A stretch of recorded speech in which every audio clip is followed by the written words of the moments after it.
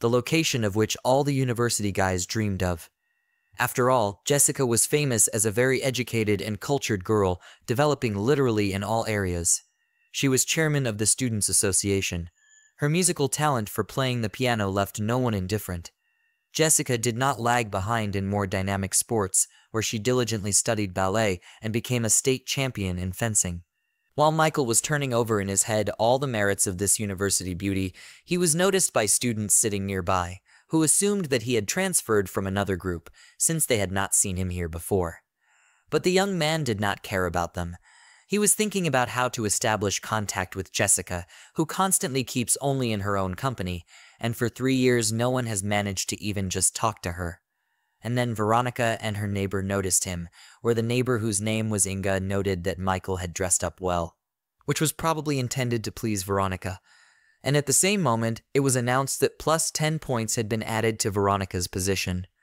Glancing sideways in the direction where the girl was, Michael noted to himself that Veronica was really some kind of superficial woman, since her position improved only because he had dressed up a little. But throwing away unnecessary thoughts, the young man tried to focus on how he could meet and add Jessica to the system, from which he was distracted by loud exclamations from the left side of the audience. It was one of the guys who suffers from excessive self-confidence and arrogance, who loudly declared that he was about to get Jessica's phone number. Jessica's attention was also attracted by such statements, which made her very surprised. But she didn't even have time to say a word when a self-confident guy, whose name was Greg, was already nearby and invited the girl to get to know each other better and exchange contacts. But his unceremonious actions only confused Jessica herself, but her roommate who was nearby was not very pleased with this behavior of the young man. Greg, without wasting any time, moved closer and closer to Jessica, saying that they would be a good couple and they should start dating. But suddenly, with a sharp movement, someone's hand pulled the guy away from the girl. It was Jessica's roommate, Kate, who raised her hand over the guy's head, accompanying her actions with the words that he should not dare to come close to her friend. Watching the sharp end of pen above his head, Greg began hastily making excuses that he just wanted to join the student association, and Kate misunderstood him. Saying that this was the stupidest excuse to approach the girl, Kate sent the failed gentleman away. But not even a few seconds had passed before the attention of both girls was attracted by another voice, asking Jessica to add him as a friend on a social network, which surprised them a lot. It was Michael, who had already prepared his phone for exchanging contact information.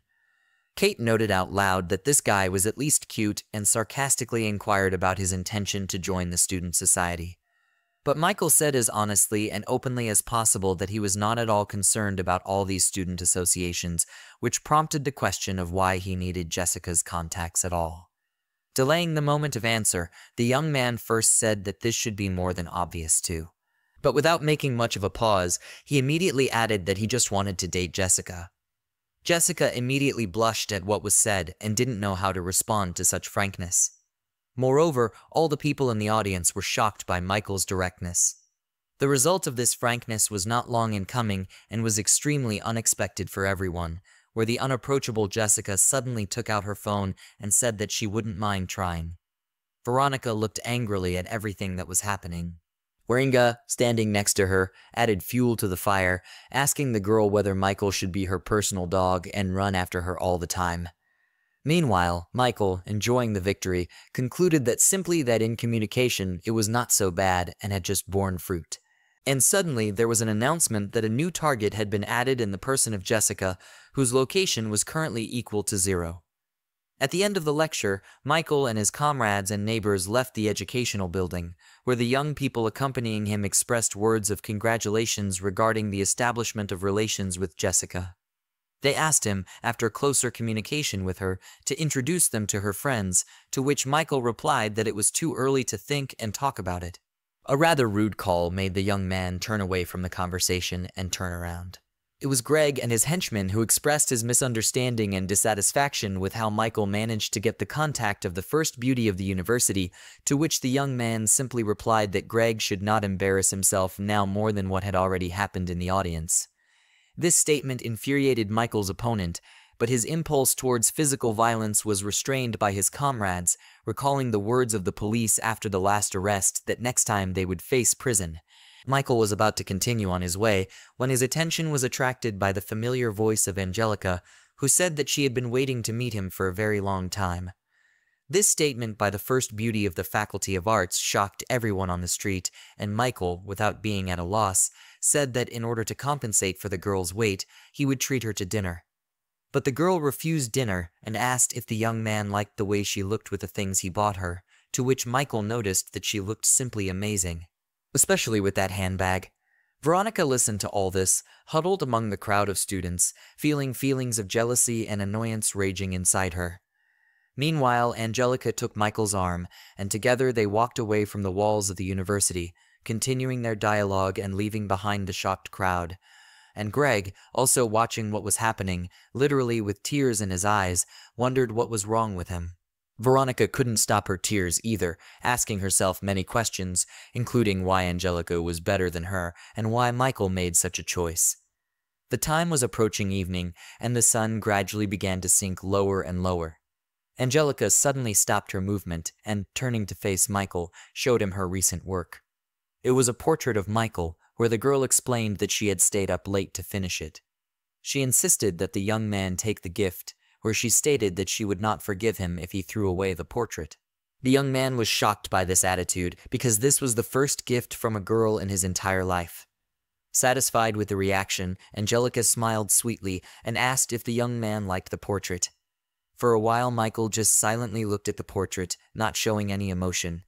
But gradually some thoughts began to form in his head.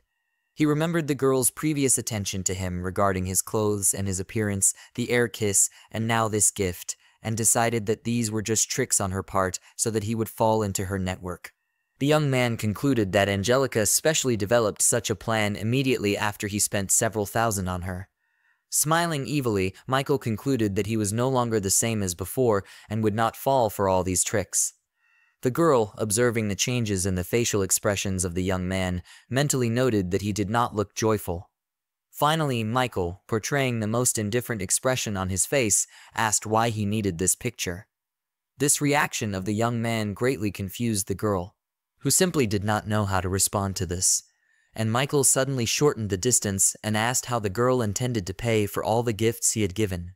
And at the same moment, with a deft movement, he snatched the piece of paper with the portrait from Angelica's hands. With his other hand, he stopped the movement of the girl's hand, which tried to take away the sheet of paper. Indecently shortening the distance again, he said that he liked the girl herself more than her gift, which made her cheeks turn pink. Angelica felt how she literally dissolved in the most pleasant feelings when this young man was nearby, when he touched her. And at that moment, the voiceover announced to Michael that +5 points had been added to the girl's disposition. Pleased with himself, Michael was preparing to continue his onslaught, which was already bringing the girl into ecstasy. But suddenly, their almost complete embrace was broken by a guy who rushed between them. He, turning to Angelica, reproached her for refusing to go for a walk with him under the pretext of going for a manicure with a friend while she was hugging some stranger.